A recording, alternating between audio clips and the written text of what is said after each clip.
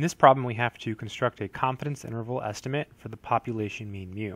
So as we read the question, we have to figure out whether or not we use z or t. So recall, if they give us the population standard deviation in the problem, we're going to use z.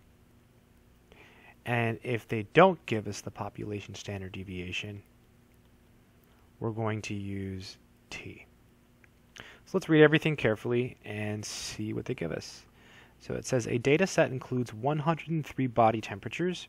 That's going to be the sample size. That's n. So n is 103. Of healthy adult humans having a mean of 98.9 degrees Fahrenheit. So that's the sample mean, right? That comes from the sample.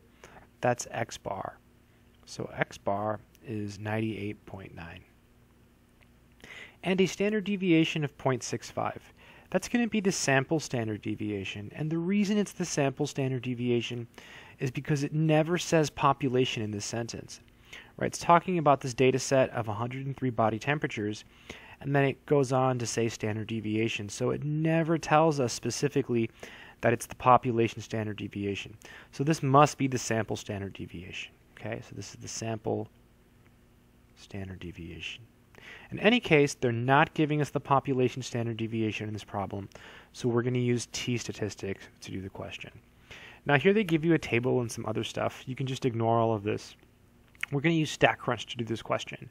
So you go to where it says question help, and you click on StatCrunch. Okay, it's loading. I'm going to click this to make it bigger. There we go. So then we're using t because they're not giving us the population standard deviation. So we go to stat, t-stats. It's one sample because we only have one n. Later on we'll have two samples and we'll pick two samples. So one sample, and it's with summary. The only time we use with data is if they give us a bunch of numbers. So it's with summary. All right, good stuff. Now we just type everything in. So the sample mean is 98.9. The sample standard deviation is 0.65. And the sample size is 103. This is not a hypothesis test, it's a confidence interval, so we'll click that. Ooh, I forgot to read about the confidence level. Looks like it's, it doesn't, there it is right there, 99. I somehow missed that. I guess I stopped reading the question once I found out all the numbers, right? So it wants a 99% confidence interval estimate of the mean body temperature of all healthy humans. Okay, so change this to 99. Good stuff. Click compute. And it disappeared. There it is over there. Alrighty. Good stuff. So it's the lower limit and the upper limit, and it wants 3 decimals. So I'm going to write it down. So let's see, parentheses, 98.732, right? Because the 8 makes the 1 a 2 because you round up. And then 99.068. You have to be really careful with the rounding, right? It'll mark the whole thing wrong if you round incorrectly. So it's always the lower and the upper. And if you were writing this on paper, you would put parentheses and a comma to separate the numbers always. In Math Lab, they want you to enter it in the boxes. So in the left box, you put the left number, so 98.732. And in the right box, we have the right number, so 99.068. All right, let's try it. Check answer. Good job. All right. It says, what does this suggest about the use of 98.6 as the mean body temperature? So when you're doing these follow-up questions, always ignore the choices and try to think about it. Well, if we're going to use 98.6 as the mean body temperature, well, 98.6 is not even in this range. So let's just go with that. 98.6 is not in this range. So this suggests that the mean body temperature could be higher. Yeah, all of these numbers are bigger than 98.6. So I think the best choice is going to be this one, choice number C. That's it.